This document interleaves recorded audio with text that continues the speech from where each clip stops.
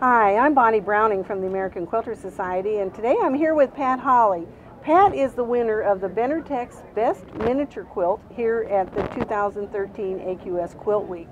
And Pat, let's talk a little bit about your quilt. First of all, what was the inspiration for this piece? I am really inspired by textiles from India, so I like to look at old embroideries for ideas, for motifs. And this quilt in particular, I wanted to have images of little tigers because I made it for my daughter, Alyssa, and she's always collected tigers. So I had to make a quilt for her since I made pink elephants for the other daughter. And so I understand you actually made two of these pieces, didn't you? That's why it's Tiny Tigers 2. So I thought, well, since I want to have one for my daughter to have for her very own, and I might want one for myself, I said I'm just going to make two at the same time. And it really takes twice as long, but you know, you just do a little assembly line. Well, do you know, people always want to know how long did it take you to make this little, what is it, like 9 by 11 or something? Well, I think this one is 15 by 17. Oh, okay, so it's a little bigger. It's a little bit bigger. Yes, but how long? It took me between 6 weeks and 8 weeks. Okay, so and that's everything. I do all the designing myself and drawing the little patterns. So. Okay, well, so let's look at the quilt and let's just point out some of the details on here, because of course you have all of these little tiny pieces, the tigers, the everything, and you use a little bit of fusible to do that. Tell us how.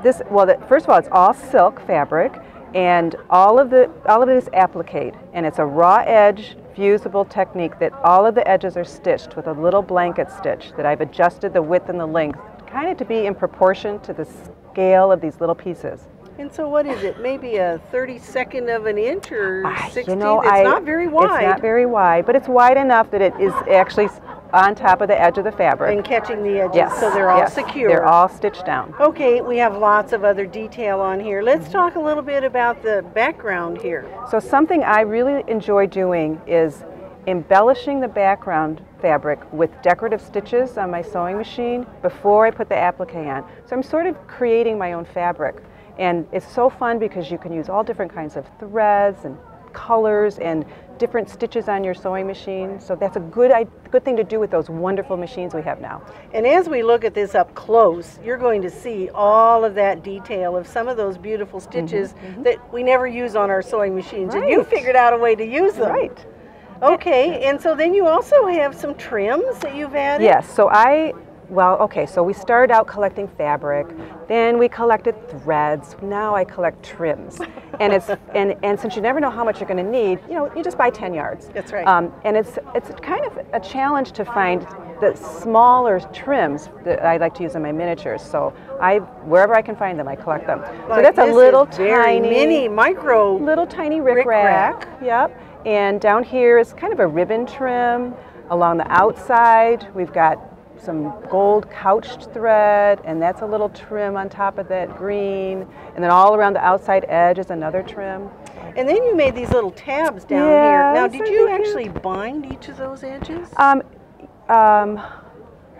No. So what they are is this part is appliqued onto the background, and there's more of that gold out there. Then I actually, this is like a facing. You faced it. Yes, and then turned them right side out. And that makes them so they lay nice. They're nice and flat, and there's no batting or anything in there. I just wanted them to kind of hang down along the edge. And I saw that idea in some of the Indian textiles. Sometimes they have these hangings over doorways that have these pretty little tabs hanging down. So that's where that idea came. Now, another thing I'm starting to do is I'm actually doing some hand stitching, which, oh my gosh, I got away from my machine for a while. The 4-letter word, right? Yeah, but what I like is the look of this kind of a running stitch, and you really can't achieve that with a sewing machine. You actually have to do that by hand. And I do that as an embellishment. Those aren't quilting stitches, so those are done before the top is layered with the batting and the backing. So you really need that space in between for that to show up nicely. For it to look like, to have that look. Sure. And I mean, it's a beautiful quilt, and you certainly were deserving of being the Benartex Best Miniature Quilt. And so now the question that everybody always wants to know is, will we see this in the Quilt Museum? Yes, you will, because it's the #2, and it would be happy to go live in the museum with its sister, pink elephants, too. Okay.